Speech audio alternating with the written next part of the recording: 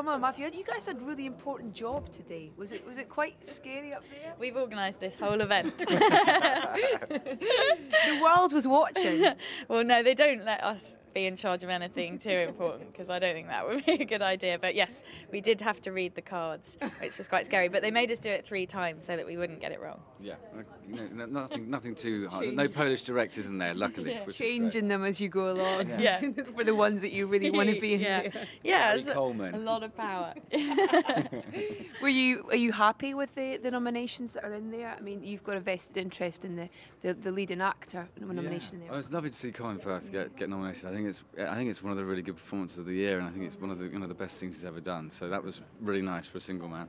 Because you film fans, I'm assuming, so it's kind of nice to have an opinion on what's up there. Are you happy with what's in there? Are there surprises for you for what's nominated? I was really pleased that A Single Man, A Serious Man, The Hurt Locker and An Educational got nominated. But also, I have to say, one of my favourite films this year was Fish Tank, and I was so pleased that got recognised for Best British Film.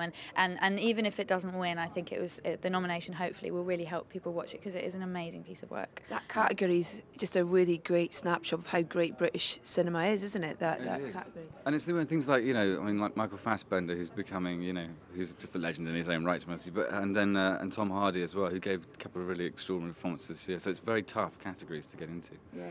It's you look at young people who are actually like Saoirse, who's back for a second nomination. Yeah. What, she's like 16 or something. She's old hat at this now, basically. It's not that much of a big deal, really, because I've done this a few times. But Fit them in with my GCSEs. Yeah. That's what she does. Who would you really love to see walk away with an award on the night then? I think Kerry Mulligan really deserves to win for An Education.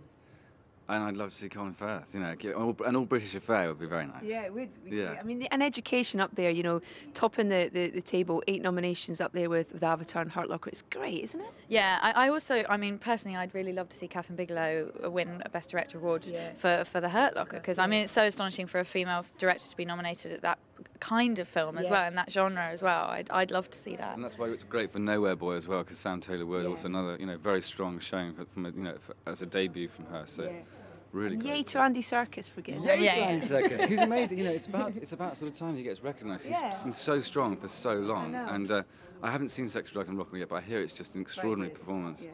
Well done today. You held it so well up there. I love the way that it's like, we've done a really great job. You had a job to do and you did it well. We did it. We nailed it. We'll see you on the night, hopefully. Yes, thanks very much. Thanks a lot.